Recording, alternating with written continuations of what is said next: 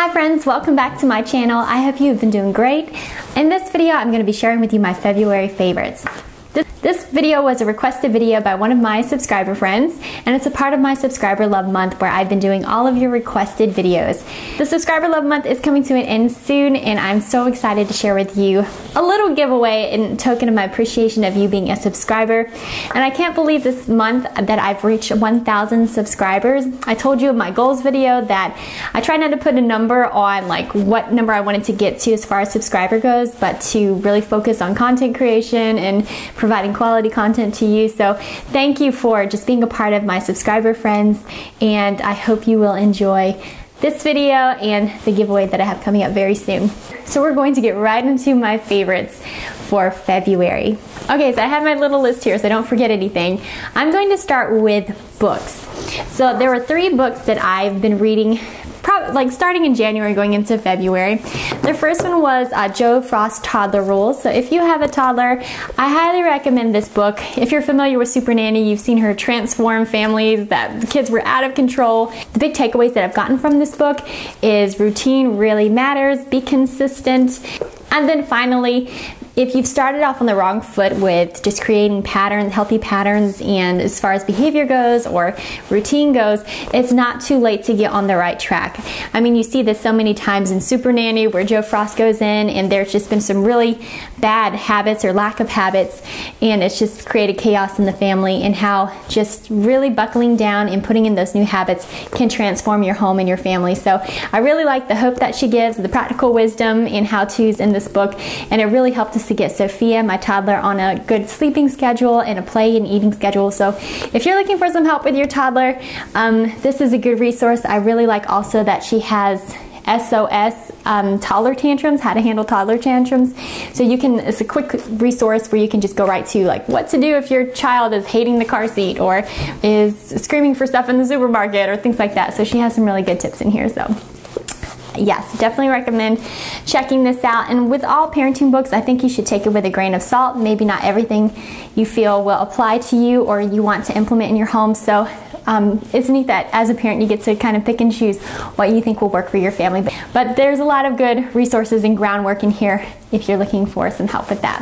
The second book is by Marie Kondo, and it's called Spark Joy. It's an illustrated masterclass on the art of organizing and tidying up. You may have heard about KonMari. It's a big buzzword. A lot of people have been talking about the life-changing magic of tidying up and this book and the work that Marie Kondo has done. And for good reason. There's a lot of good information in here about keeping things in your home that only spark joy, that you love, and to really just toss the rest. So she gives some good practical advice on how to get started with purging your entire house. What I really like about her strategy is she has a good system of how to do your purging, which is really the first step. And I like that she tells you what items to begin with and which to finish with. So for example, she says to start not room by room, because a lot of times when we organize in a room or clean out a room, all those items just kind of get dispersed to other rooms throughout the house, which is definitely my tendency. So that one room will be clean, but all the other rooms are a disaster. So she really recommends that you sort and purge by category. So she recommends starting with clothes because that's the easiest to know if you like it or you don't. And I do have a video that I put together on how to purge your closet KonMari style, and I'll have that linked in the description box for you to check out if you want to get started with that first category of purging your home. And then she ends with memorabilia, which is, you know, something you could easily get caught up for hours looking through and deciding what you want to keep and what you want to give away. So she's really thought through how to streamline your purging and also what the criteria is for the items to know that if it really has a place in your home. So I've been enjoying this a lot. She has stories from clients that she walks you through and examples, and I really enjoy the illustrations she has in this particular book. In her first book, I don't think that there are illustrations. I actually haven't read the first book. This is the only one that I own. But this one has nice little illustrations and drawings to show you how to organize practically every area of your home. And as you may know already from my goals video, that is my goal for my house, is to get every single area organized. So if you're wanting to get started with that and you really just need some big motivation and some practical how-to, I definitely recommend you pick up this book. I got mine used on Amazon. You can see it's already been well loved. So I'm sure you could find a good deal, or you can check it out at your library. But I will say at the library it's usually checked out, so might be worth just buying online used. Okay, my third book is another organization book, and this one is by Cassandra Arson, and she is a YouTuber and a blogger, and you may know her as Clutterbug. She's got some fantastic videos on organizing your home, and she takes some similarities to Marie Kondo, but some differences. She actually talks about Marie Kondo in her book, not by name, but you know who she's talking about. And she doesn't seem to think that all of Marie Kondo's methods are practical because of how much time that it takes for busy people, which, you know, we're all pretty busy. So she breaks it down into 15 minutes a day organizing projects. So there are some similarities though in the way that they're thinking as far as organizing and sorting and things like that. What I love about this book is the way that Cassandra explains that there are different clutter personalities, clutter styles. And so she's personified them as bugs. And so for example, I took a quiz in here which is included, and I'm a ladybug. That's my clutter style, and so ladybugs look really nice and shiny and cute on the outside, but on the inside, underneath their nice pretty shells, is like chaos. And that is definitely my clutter style in my home. I like everything to look clean, put together, put away, but to accomplish that, I will stuff things in closets, you know, in places where it doesn't really belong. So there's just, you know, junk and stuffed places. And so she has some really great organizing tips for each of the clutter styles in here. And also, I think this is really good, and I'll probably talk about this more in another video, for your family as well, and to find out if you're married what your spouse's clutter style is, so that you can sort of work together, because you may find that your spouse like has these tendencies of stacking up paper everywhere and it drives you crazy. Well, it turns out that that is I think she personifies it as a caterpillar, that they like to have everything really neatly stacked and out where they can see it. And so if you have conflicting clutter styles and you're getting in each other's way and you're just like, why do you have paper everywhere? She has some good tips for working with other clutter styles in your house as well. So she's hilarious. I like her stories in here and just her vibe. I think you'll just really enjoy this, and 15 minutes a day is totally doable. So both of these I'm not quite finished with. They're kind of read a little bit, do a little bit sort of books, so I'll probably be in these for the next couple months as I'm reading and hopefully doing what's in here. But definitely recommend these if you're wanting to get your house in order this year.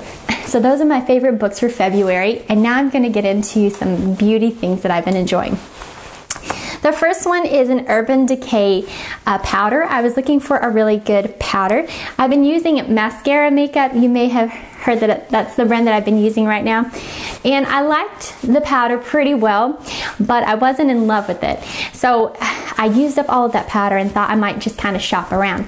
So this one is called the Illuminizer Translucent Pressed Beauty Powder. So it has a little bit of a color, but when you put it on, you really can't see it. And it does have a little bit of a shimmer. And I've been enjoying it a lot. It's really kept the shine away, and it sort of highlights a little bit. So you can also use it for strobing if you like to strobe, which I'm still not that familiar with, but this is supposed to be a good powder for that. And yeah, I've just really been enjoying this. Definitely a favorite this year. And so while at Ulta, I was asking the young woman who was helping me about this, because it can be a little bit pricey, Urban Decay, the Urban Decay brand. And so I asked her how long did this last her, and she said it lasts her about a year. So I was like, okay, great. I need to be frugal here if I can be. And so I was glad to hear that this lasts for a long time. Another beauty product I've really been enjoying is this mascara by Benefit called They're Real. It's more of a natural looking mascara that really accentuates all of your lashes without being too caked on or heavy where they look fake. So the brush is really unique that it has a little ball on the end with spikes, which gets those lashes that often get missed with a regular brush. A regular mascara brush. So you can get those lashes in the corners of your eyes, those really little lashes, and then you can also accentuate those lashes on the outer corners of the eye. And so everything gets coated well, and it's that nice, natural, more clean look. I think this is a great pair with some tinted moisturizer, a little bit of concealer, chapstick, and a swipe of bronzer, and you're ready to go out and run your errands or do whatever you need to do. Something else that I've been loving is a new vanity mirror that my husband bought for me. It's a fold-out vanity mirror that sits on top of something else that's a favorite this month, which is a vanity. And it's a really dynamic duo. I love the organization that the vanity provides and the sleek design. I will probably end up trading out the hardware that's on the front, but I love all the little compartments that are removable, and I like that, especially with my clutter style of stuffing things out of sight. I like that there is so much compartmentalized, easy storage that I can place my things and it look neat and it be functional, and I don't have to look at it all day. It just goes out of sight when I'm not using it. While my vanity has a really nice fold up mirror, I like something that has magnifying capability and also that has the lights on it. And the lights on this particular fold out vanity mirror is called daylight, so it resembles natural light outside, which is the best to sort of see if your makeup even matches. You know, sometimes we get our makeup done and we realize like it doesn't match our neck and it looks completely unnatural, or we didn't quite blend in concealer correctly. It's also good for those pesky hairs and tweezing and things like that that you need to take care of. So I've really been enjoying that mirror. Another feature that I really like about it is that you don't have to plug it in. It works on batteries, or you can charge it through a USB. So if you have to place it somewhere that there's not an outlet, no problem. And then you can also take it with you traveling if you wanted to do that. And my last beauty product that I've been enjoying is the Invisibobble, and I talked about this in a recent hair tutorial. I like it because there's less snagging and breaking of the hair. You know, sometimes you use a regular elastic and you take it off and it hurts, and then you have this hair wrapped around it that has broken off or gotten tangled into that elastic. So there's virtually none of that with this, which is important to me because, you know, when you have longer hair, breakage is usually one of the biggest problems that you can deal with. So this minimizes that. And another thing that it does is makes your ponytails a lot more comfortable, and there's less kinking going on. So if you throw your hair in a ponytail for an hour or something and you take out your Invisibobble, most people do not see a crimp with this. I've seen reviews where a couple people, they say, I still see a crimp, but most people, they don't struggle with that. And I've noticed that it works pretty well with my hair, and I have really thick hair, and I really like the comfort that it adds to my ponytails. I used to not like ponytails at all just because it would pull, especially here on the part, and it just hurt, and I have a really tender head. So this provides a lot of comfort for just putting my hair up, and then I like that it doesn't really have a crimp in my hair. So this has been a favorite this month. Little Invisibobble. The best deal for these, I bought mine at Ulta, I think for 10 for 3. You should check on Amazon. You can get it for nearly half that. There's also other brands, and I'm sure they work pretty well. I did buy a cheap brand before I bought the Invisibobble, and it came in like a pack of 6, so it was double, and it was only $4 for all of those. But it did, 2 of them broke. So if you have thick hair, I think you probably want to get higher quality, one of these coil bands, so that they don't break and you wasted your money. So those are really cool. So now I'm going to talk a little bit about what I've been loving for self-care. First thing I want to talk about is this toothbrush that I've been using. These bristles are infused with charcoal, activated charcoal, which is an antibacterial.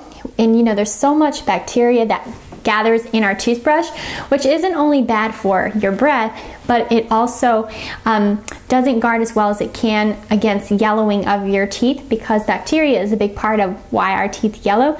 Not all of it, but some of it. And so because this has an antibacterial in it, that minimizes that. Another thing that I really like about this is that the bristles are kind of tapered. I don't know if you can see that.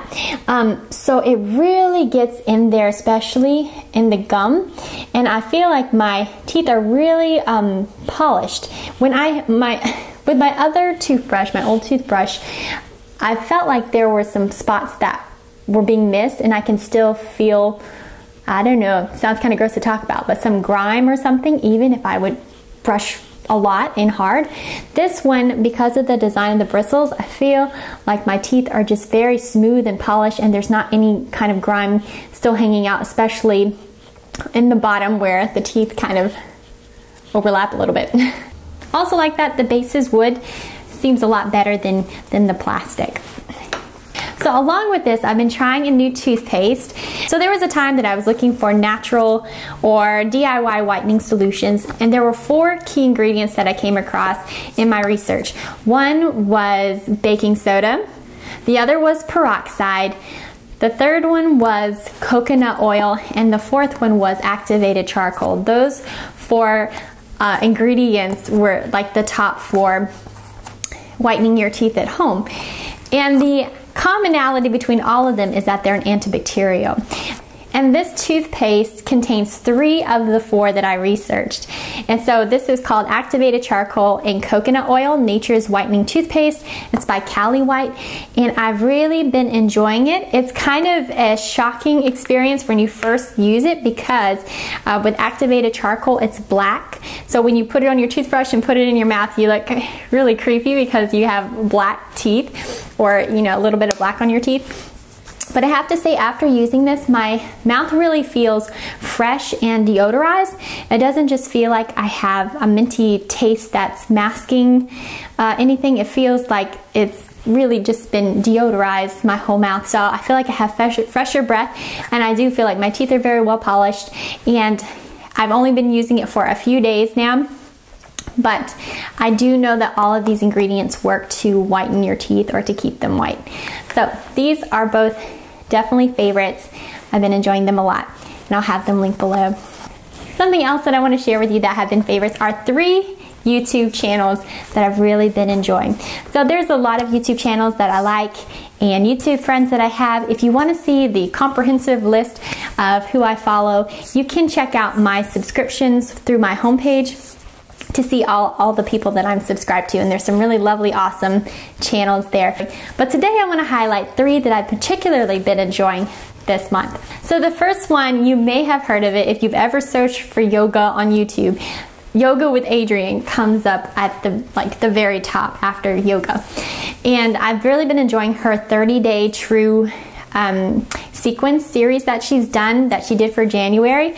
So I started it here in February, and I've been doing it almost every morning, and it's been such a highlight of my day. I feel like I'm just starting off so just rejuvenated, relaxed, and well stretched, and even forming some muscles. I can already see my body responding to the exercise just with the energy that I have, and with how calm I feel at the start of the day, and also how strong that I've been getting. So it's been really just a neat way to start the day before everybody wakes up. I do it early before anyone gets up, and it's just nice self-care time. And if you haven't checked out Yoga with Adriene and you've been interested in yoga or getting started into something that can really benefit your body, I definitely recommend checking her out. She's really chill and fun in the way that she presents yoga. And if you're new to yoga, you'd be kind of curious about it, I think she's a great resource to get started with. The other YouTube channel that I've been loving is called Farmhouse on Boone, and it's not that big of a channel yet. I think it will be because the content is really good and it's just consistent, and there's just a main focus. You know what you're there for.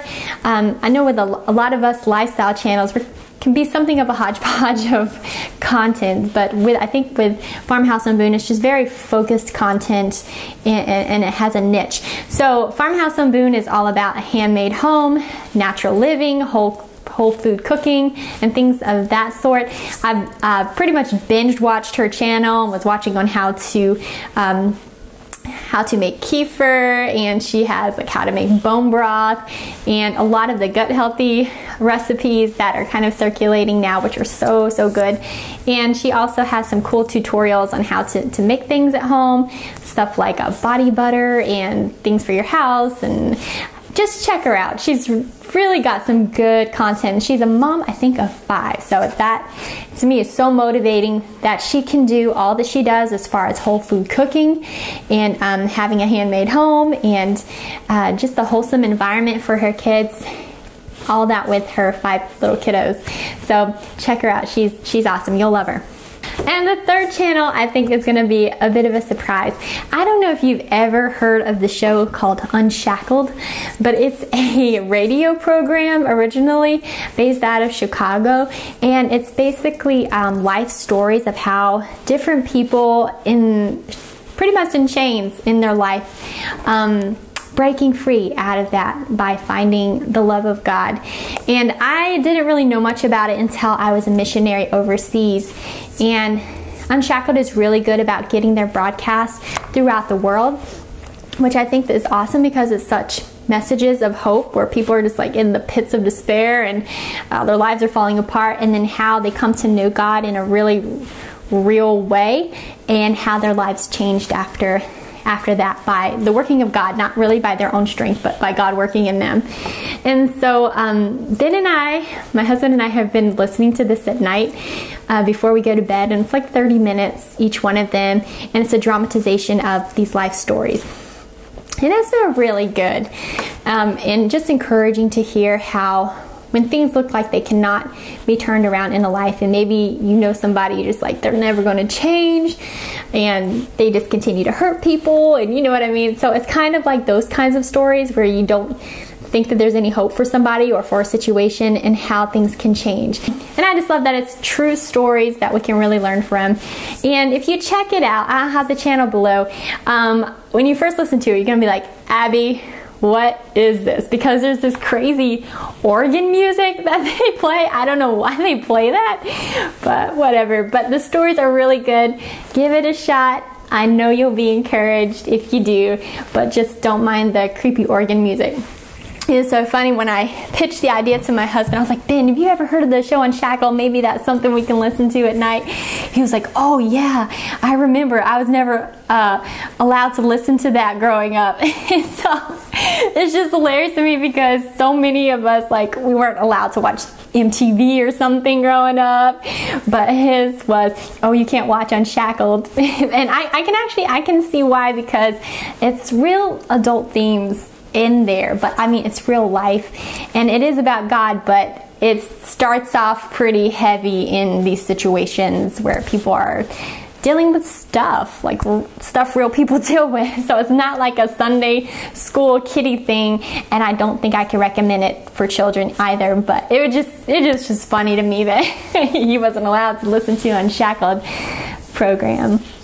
But anyway, so those are my big favorites.